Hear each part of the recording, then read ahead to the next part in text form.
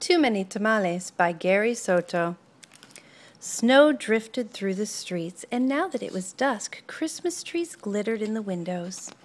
Maria moved her nose off the glass and came back to the counter. She was acting grown up, helping her mother make tamales. Their hands were sticky with masa. "That's very good," her mother said. Maria happily kneaded the masa. She felt grown up wearing her mother's apron. Her mom had even let her wear lipstick and perfume. "If only I could wear Mom's ring," she thought to herself. Maria's mother had placed her diamond ring on the kitchen counter. Maria loved that ring. She loved how it sparkled like their Christmas tree lights. When her mother left the kitchen to answer the telephone, Maria couldn't help herself. She wiped her hands on the apron and looked back at the door. "I'll wear the ring for just a minute," she said to herself. The ring sparkled on her thumb. Maria returned to kneading the masa, her hands pumping up and down. On her thumb, the ring disappeared, then reappeared in the sticky glob of dough. Her mother returned and took the bowl from her. "Go get your father for this part," she said. Then the three of them began to spread masa onto the corn husks. Maria's father helped by plopping a spoonful of meat in the center and folding the husk. He then placed them in a large pot on the stove. They made 24 tamales as the windows grew white with the delicious smelling curls of steam. A few hours later, the family came over with armfuls of bright presents. Her grandparents, her uncle and aunt, and her cousins Dolores, Teresa, and Danny. Maria kissed everyone hello. Then she grabbed Dolores by the arm and took her upstairs to play, with the other cousins tagging along after them. They cut out pictures from newspaper, pictures of toys they were hoping were wrapped and sitting underneath the Christmas tree. As Maria was spreading out a picture of a pearl necklace, a shock spread through her body. "The ring!" she screamed. Everyone stared at her. "What ring?" Dolores asked. Without answering, Maria ran to the kitchen. The steaming tamales lay piled on a platter. "The ring is inside of one of the tamales," she thought to herself. "It must have come off when I was kneading the masa." Dolores, Teresa, and Danny skidded into the kitchen behind her. "Help me!" Maria cried. They looked at each other. Danny piped up first. "What do you want us to do?"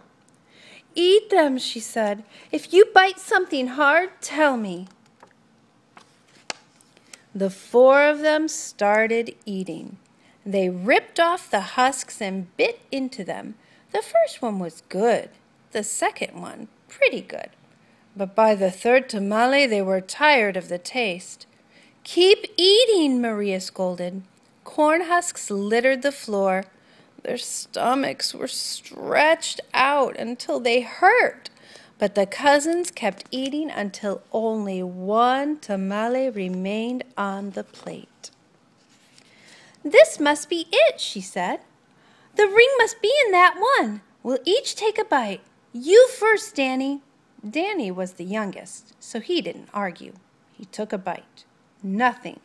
Dolores took a bite. Nothing. Teresa took a big bite. Still nothing. It was Maria's turn. She took a deep breath and slowly, gently bit into the last mouthful of tamale. Nothing.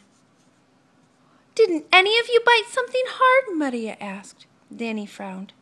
"I think I swallowed something hard," he said. "Swallowed it!" Maria cried, her eyes big with worry. She looked inside his mouth.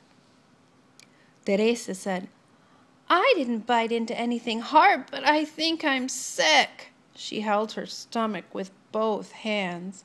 Maria didn't dare look into Teresa's mouth. She wanted to throw herself onto the floor and cry. The ring was now in her cousin's throat, or worse, his belly. How in the world could she tell her mother? "But I have to," she thought. She could feel tears pressing to get out as she walked into the living room where the grown-ups sat talking. They chattered so loudly that Maria didn't know how to interrupt. Finally, she tugged on her mother's sleeve. "What's the matter?" her mother asked. She took Maria's hand. "I did something wrong," Maria sobbed. "What?" her mother asked. Maria thought about the beautiful ring that was now sitting inside Danny's belly and got ready to confess. Then she gasped. The ring was on her mother's finger, bright as ever. "The ring!" Maria nearly screamed. Maria's mother scraped off a flake of dried masa. "You were playing with it?" she said, smiling gently. "I wanted to wear it," Maria said, looking down at the rug.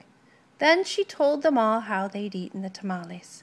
Her mother moved the ring a little on her finger. It winked a silvery light. Maria looked up, and Aunt Rosa winked at her, too. "Well, it looks like we all have to cook up another batch of tamales," Rosa said cheerfully. Maria held her stomach full as everyone filed into the kitchen, joking and laughing. At first, she still felt like crying as she kneaded a great bowl of masa next to Aunt Rosa.